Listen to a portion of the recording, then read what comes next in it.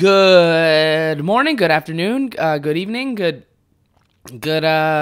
night, everybody. This is episode 11 of the Clean Hamster podcast. I'm fucking back. Whoa, I surprised myself there. That sounded diet. I just said dite. So I'm back, man, and I'm excited. I'm already giggling. It's gonna be a good one. It's gonna be a fucking rip-roaring good time here.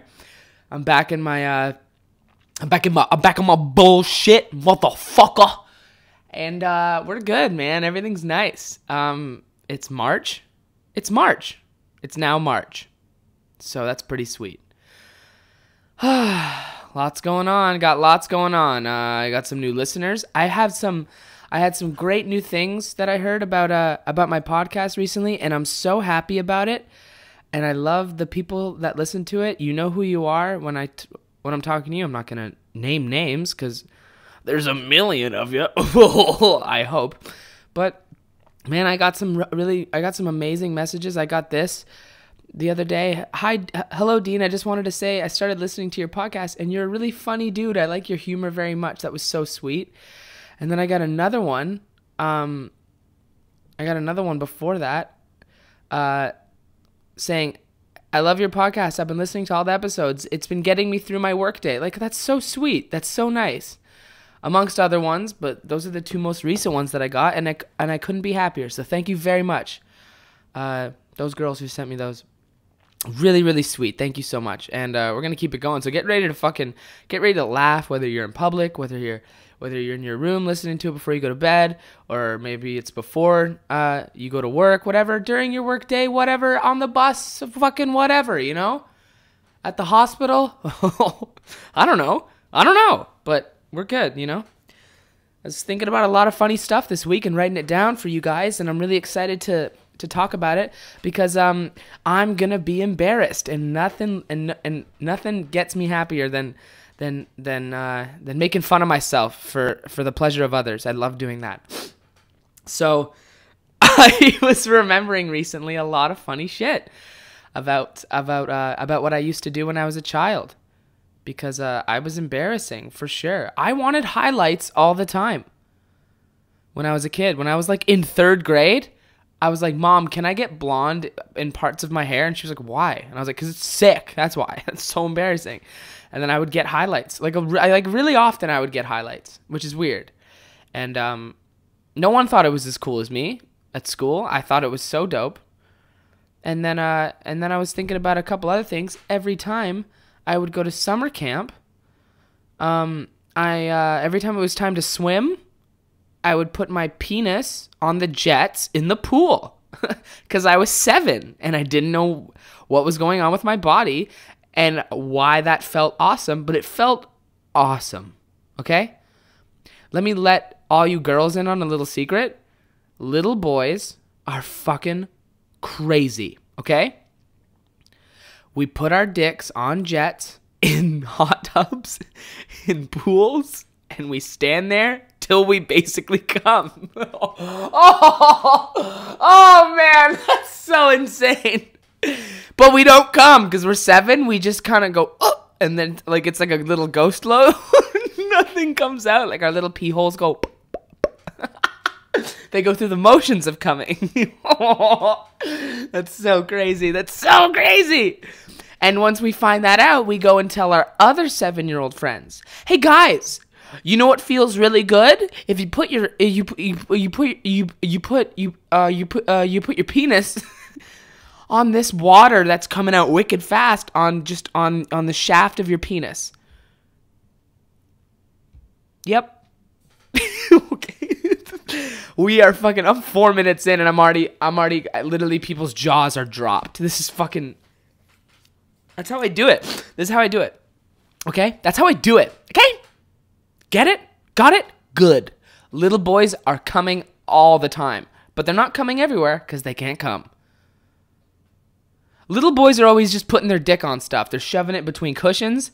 They're putting it on things that are cold, that are warm to the touch, because they don't know what's going on. Good they're doing that because, well, unfortunately, some of them grow up to, bother women with it. But anyway, Not gonna get into that, but yeah, I was thinking about that the other day, and I was laughing in my bed, man. It was so fucking funny.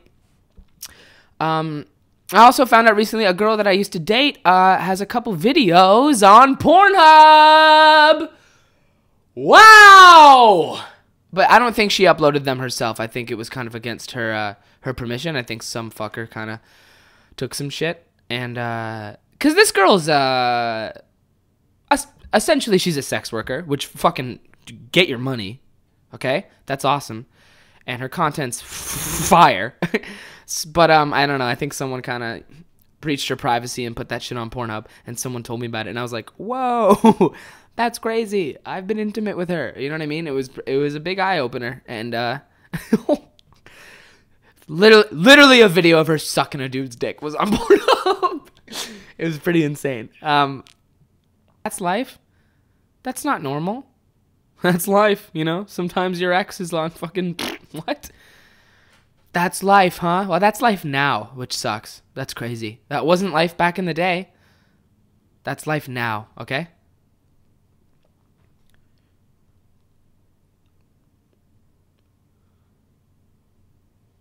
Like, literally, my computer just fucking froze, and I gotta edit that whole thing out. Fucking great, dude. Cool. Anyway, Jesus Christ. Fuck this fucking Dell computer. Fuck. Oh, I hate that shit. Not responding. What is this, 2005? What computer doesn't respond anymore? It's fine. Make good stuff, okay? Like what? It literally, like, it's literally like this laptop just went and shit, and then now it's fine. Fuck, that makes me so angry. I'm trying to get some funnies out to the world, and this piece of shit just goes fucking, wait. Okay, keep recording your podcast. Sorry, I just had to squeeze out a fucking computer chip fart. Like, fuck off. God, that makes me fucking angry. That's a big first world problem, I guess. I don't know, man. Fuck, that's so stupid. Stupid as fuck. Stupid as fuck, bitch, fuck. Fucking fuck. What am I doing? Anyway, Anywhooser, we're gonna get back, we're gonna get back to, regular scheduled programming. Instagramming. Instagram's fun, isn't it? I upload my dick all the time, okay? Because you know why, guys? Instagram is a fucking joke, okay? It shouldn't be taken as seriously as it is amongst some people, but I get it. Some people are like, that's how I make my fucking money, because your tits are out, but, or if you're a guy, your abs are just like, they're just there, and you're just like, yeah, sometimes you just gotta fucking look at the world through a different telescope or some shit like that. a different telescope. Sometimes you just gotta look at the world through a different telescope. What? What the fuck did I just say? Sometimes you gotta look at it through no one looks at the world through a telescope. You look out of the world through I'm an idiot. And then you go work out. Fuck, man, that made me laugh. Okay, anyway. But you know what I mean. There's fucking assholes out there who make their money on Instagram, and it's like they don't have social skills or personalities. They just have pictures, and people think that's who they are. But that's besides the point. Instagram's fun because I get away with uploading in like literal nude photos of myself, and I see how long it takes for people to report me. Not long, because they're like, I didn't log into Instagram to see a dick. Get off my feed. And they still follow me, so like, what the fuck? That's your fault. But anyway, it's Instagram is supposed to be fun. I've said that before on the podcast. It's supposed to be a good time, and like I have a good time on Instagram. All right, I'm constantly kind of poking fun at a lot of things. I upload my cock once a month for sure. But I have a second Instagram account. Not everyone's allowed to follow it, but some people are allowed to follow it. Okay, and here's the thing. It's called Clean Hamster, which is the reason. Basically, this is the podcast version of that account. It's my fucking trash bin. It's just where I go to fucking be like, it's what I do, okay? So this Instagram account has been my pride and joy. It's been my baby. Okay, since about it's been out for actually almost 2 years now. I've had it. It's my burner account. It's my Finsta, as some people call it, and it's just where I go to have fun. It's where I go to upload really funny videos, just silly shit that doesn't need to be seen on my regular account. Because my regular account is basically is like, look how hot I am, look how cool I am. This account is look who I really am. Okay, that's how it goes. So, not too long ago, this is a great story. Okay. So you guys know I don't just do this, right? I am a functioning member of society.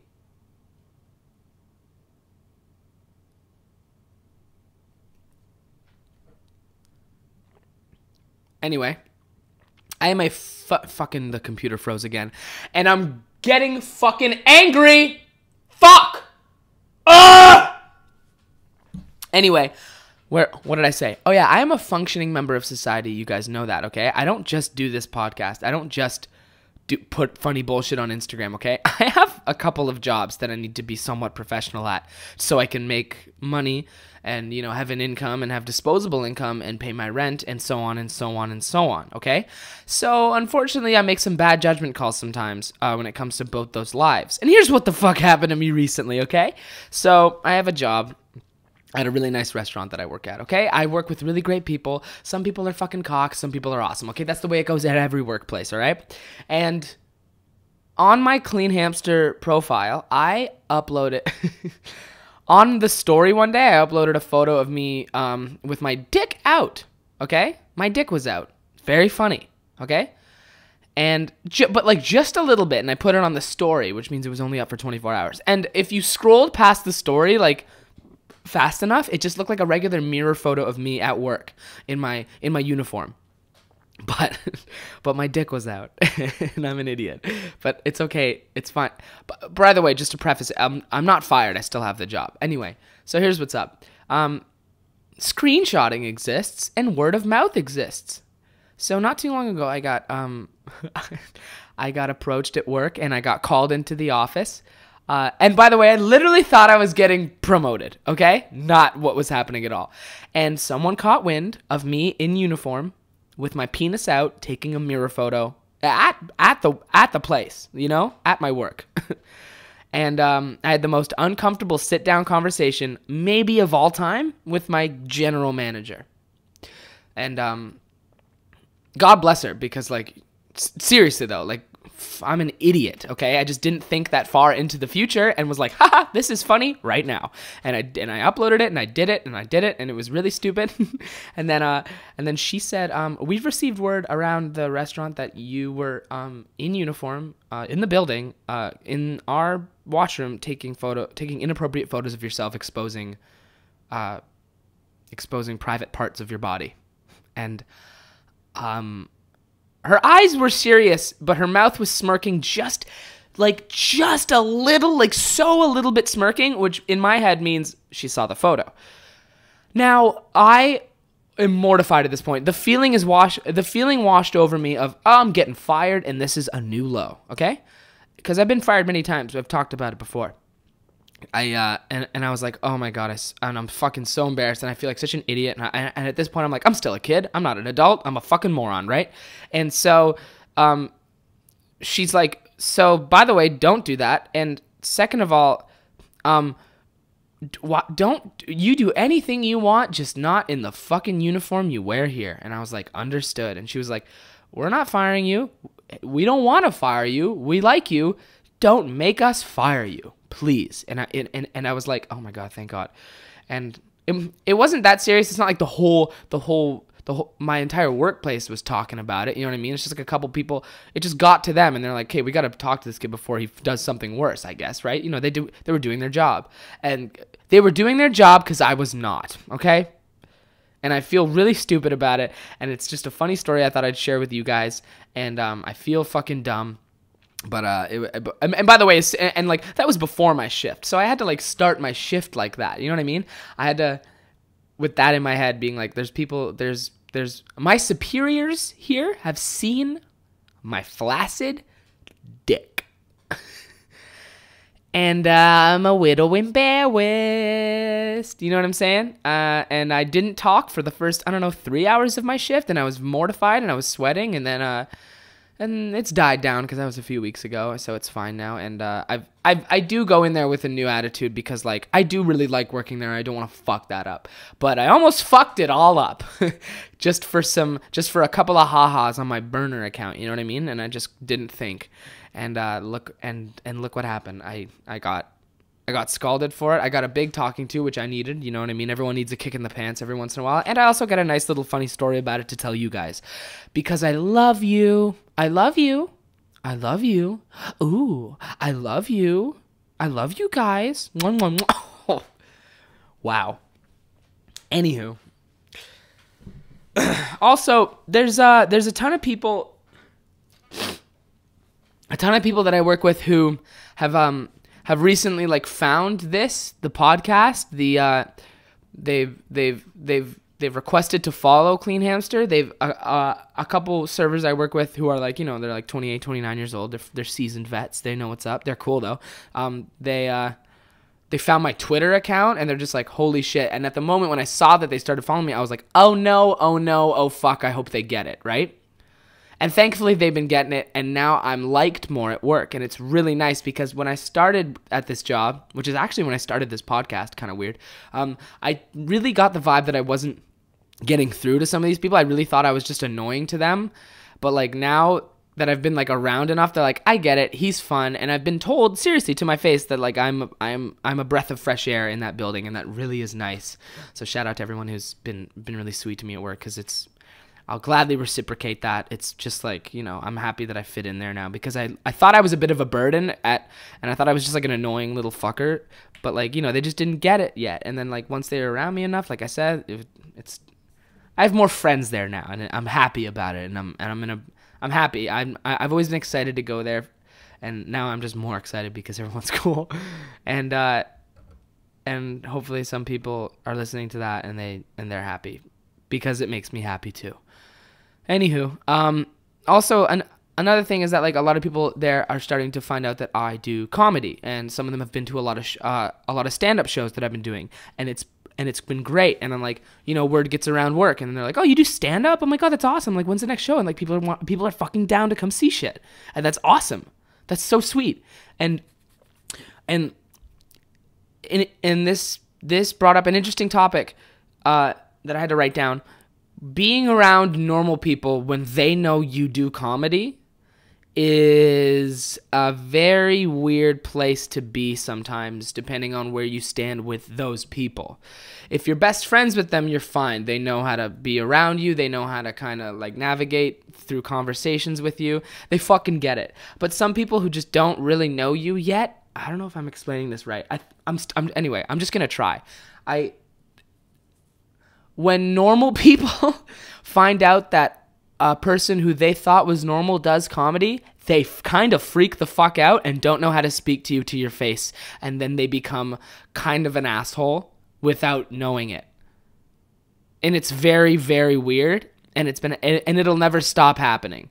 You know what I mean? When people are just like, so you do stand-up. Do you like Jerry Seinfeld? Did you catch Saturday Night Live last night? No, dude, I didn't. Like, I'm not talking about that with you. We don't even know each other very well. Let's just, can we go back to being normal? Can we go pretend that you didn't find out I did comedy now? Because now every single thing you say to me has to pertain to comedy and everything, and you're gonna seem like you're annoying now. You know what I mean? Like, you're just like, I got one for you. You ever notice when? And it's like a racist joke. It's just like, not. So a fucking Jew and and I'm gonna stop you right there. You know what I mean? I'm not taking that. You could use that one. Everyone says that. Yeah, I got one for you. So this fucking Jew, and you're like, stop. They all do that. It's very weird. It's fucking super strange.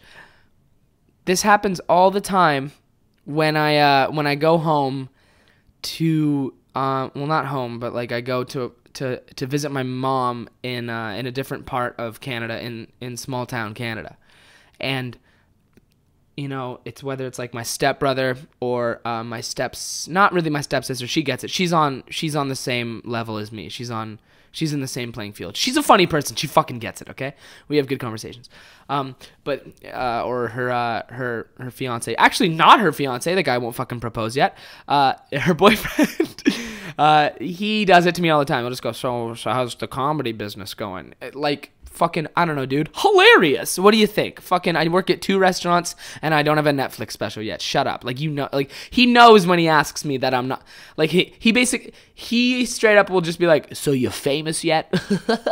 Like the moment you do one open mic, people are like, you're gonna make it. You're a star, kid. Come on, come with me. Get in the limo. Suck on my penis. Like, it's not gonna happen. It takes a lot of work, and it takes a lot of stuff, and it takes a lot of self-doubt. It just takes a lot, okay? The funniest people on earth are still out there working at fucking restaurants and bullshit and fucking, you know, and there's a lot of lame-ass people who give garbage content out there because luck was on their side. Anyway, I'm not going to get into that, though. But, like, being around normal people when you are in comedy is just a bit of a burden, and I don't mean to sound like such a hard-done-by bitch-ass, but, like, it's just tough to navigate through conversations when people are just like, so, when are you going to say something funny? Like, it's just not how it works, I guess. Like, just let it happen organically. Don't be like, don't get Dean going. Don't get Dean going. Or, is this going to turn into the roast of the family? No, it's not, because it's Christmas, and I'm not going to act like that, okay? Unless you really fucking want me to. You really want to push me to the edge? I'll light up all you fuckers. But I'm not, because I love all of you, and you're all fucking 60 and white. But you know how it goes. Why do I keep saying you know how it goes? You don't know how it goes. Yeah, you know how it goes. Nope. I'm an idiot. Anyway, that's kind of all I wanted to talk about, really. I don't really have a lot on my mind, and I kind of got to get to work soon.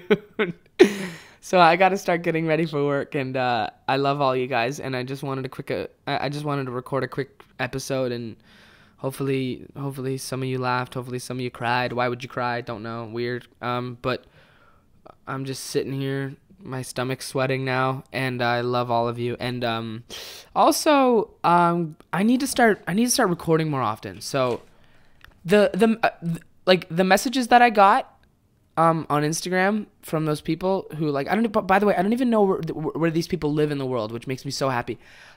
I really need to start looking at those messages more so I get inspired to record more of these episodes, and I really need to start getting this out there. I want to start generating some fucking revenue, you know? So we'll see what's up. But I love all you guys, and that was a quick 22 minutes, I guess. Probably 18 minutes, whatever, because I got to cut down some shit. But I love all you guys. Thanks for listening. And if you laughed, thank you. And if you didn't, fuck you, dude. Just kidding. I love all my listeners. I'm going to hug the microphone. Goodbye. Bye. I love you. Bye, bye, bye, bye, bye.